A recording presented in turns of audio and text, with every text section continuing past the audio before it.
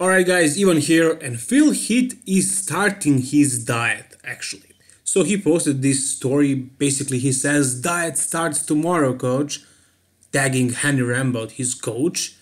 And there is that expression that people say, diet starts tomorrow, when they don't want to have a diet at all.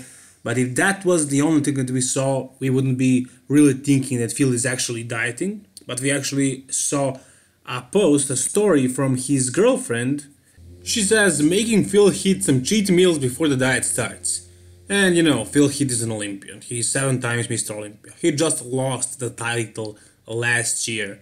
And if he says the diet is starting and Mr. Olympia is coming up in a few months, what other diet could he be talking about? I'm sure he's not just dieting for the summer or for a vacation or something like that.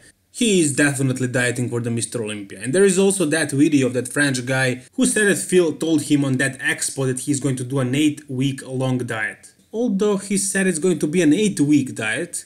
And right now it's not 8 weeks out, but I don't know what his plans are, maybe something changed. But basically he said that he's going to do an 8-week diet, and depending on how he looks after those 8 weeks, he will decide whether he's going to compete at the Mr. Olympia or not.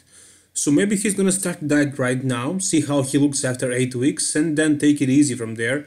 Just cruise with low body fat, and then do a peak week that week before the Olympia and take it from there.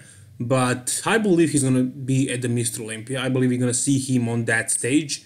How will he do? That's a topic for another video, another discussion completely. But definitely he is doing a diet, and it has to be a diet for the Mr. Olympia. So that's about it for this video, guys. Tell me what you think about it. Is this actually his prep for 2019 Mr. Olympia? Is he starting diet for the Mr. Olympia stage, or for just something else, or who knows, whatever. Maybe they're just teasing us. Anyways, tell me what you think about it in the comment section below, and don't forget to like the video and subscribe to my channel. All the best, guys. Bye bye.